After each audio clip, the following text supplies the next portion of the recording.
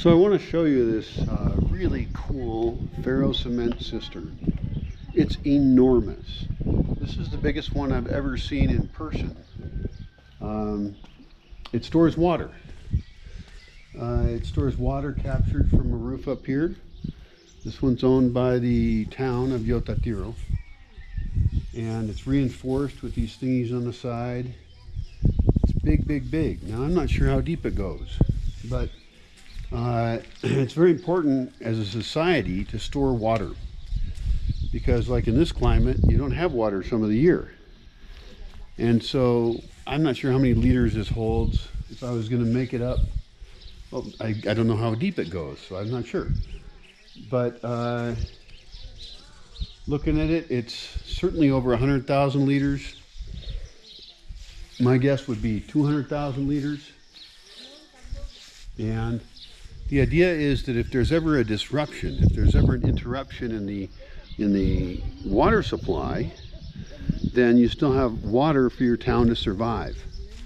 Right now, water comes from two places in this town. It can come from springs way up in the hills, or it can come from a well. Either of those are kind of weak sources for water. The reason they're weak is because if everybody drills a well, then the water table reduces, and then you have to have conflicts over water. You have to fight over water. That's not good. But the rain provides water from the sky, and if we can store that, if everybody stores that in their home, ideally, then you have a stronger system. You have a ability to recuperate if there's a disruption. Now, there is a flaw with ferrocement cisterns, because if there's a big earthquake or something, then this could crack. And ferrocement cisterns often leak. This one is especially well built. It has brick inside, so it's not just wire and concrete, right? Ferrocement cistern is like wire and concrete oftentimes. But this is a little stronger than normal. Up on top, it's probably pretty strong, and they've left some rebar on top, this metal thing sticking out. So maybe you could even put a roof up here, and it could be almost like a little plaza. It could be a spot, a band could play up there. It could be a place to be out of the rain.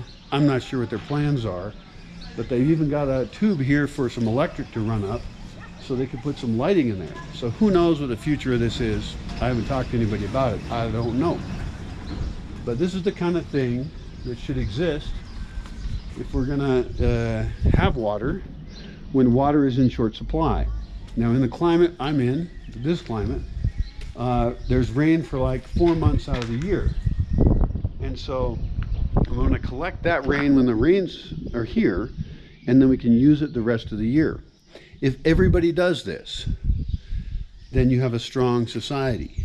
Now, I'm also a fan of the big plastic cisterns that collect water, because in an earthquake, those will just wiggle and they won't lose the water. So I have mixed thoughts on all this, but it's still a very impressive cistern. I use one of these where I live, and I have a cement and concrete one, cement and rocks, I guess, and that too could break in an earthquake. So I guess in general, the takeaway here should be collect more water so your society is strong, and you don't have to fight with your neighbors over water. We don't have to steal it from the land by taking it from springs, which then we're stealing it from forests and things. We don't have to steal it from down below the earth in aquifers and then fight with our neighbors over the water table going down and fight over wells. Up in places like California, there's aquifers, big, huge things of water under the ground that people suck water out of when it's in short supply. The problem is those aquifers take potentially 10,000 years to resupply. So it's almost as bad as using up oil the way we do. We're taking a resource out of the ground that isn't going to get regenerated. And so in places like California, every year that there's a drought, if they take more, then they're in a weaker position for the future. So this gets into bigger issues like agriculture and unsustainable practices for our use of the land.